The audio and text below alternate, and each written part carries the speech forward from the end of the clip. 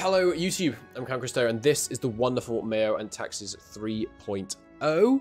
You may be familiar with the wonderful estate system that 3.0 adds. There are these noble estates and they have rights and they have privileges. Unfortunately, the burghers and the clergy do not yet have privileges. And part of the reasons they don't yet have privileges is because writing all the localization associated with all the different levels of these privileges takes a long time. And I'm doing it. I'm doing some of it, at least a first draft of some of it, and I would love your help.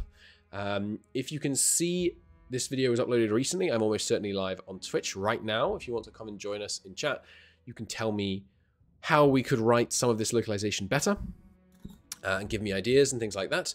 Also, let me just bring up the sheet. If you join the Discord, I'm very open to suggestions, especially around burgher privileges.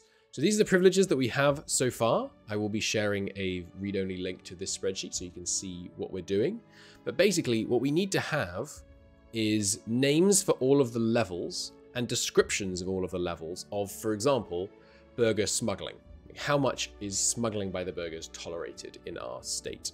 So for example, for clerical bequeathment, practice of leaving land to the church, one of the privileges I've come up with, we have a description of the actual privilege itself. The practice of land being bequeathed to the church is as old as the church itself, though through this, over generations, the church accumulates significant holdings.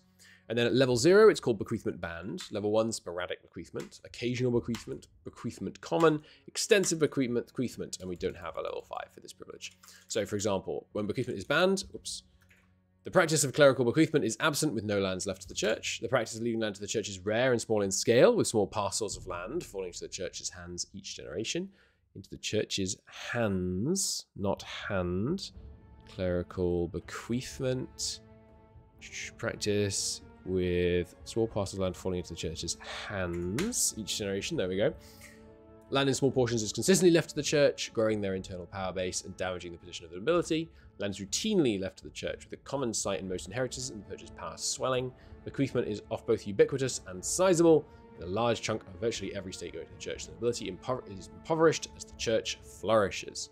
So this is what we need. And if you're watching this and you want to contribute, if you leave a comment that just has the names of the 6 levels, including absent, for any of these burgher privileges, or if you want to leave comments with the descriptions, or if you want to jump in the Discord and get more into it, then you are more than welcome to do so. Please do come and join the stream again if you're watching this shortly after it gets uploaded.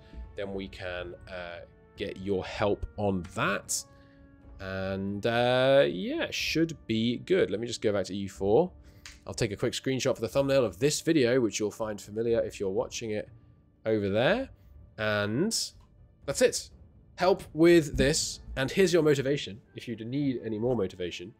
Oh, why are these slightly too high? I might move these icons. They're a little bit too high in this window, aren't they? Maybe it's to fit above these. That's just slightly too close. Anyway, yeah, do come and help. And the motivation to come and help is once the other estates have privileges, I will play Mayo and Taxes again. And basically not before. So come give us a hand and we'll help it get done faster. Either way, thanks for watching. I'll see you later.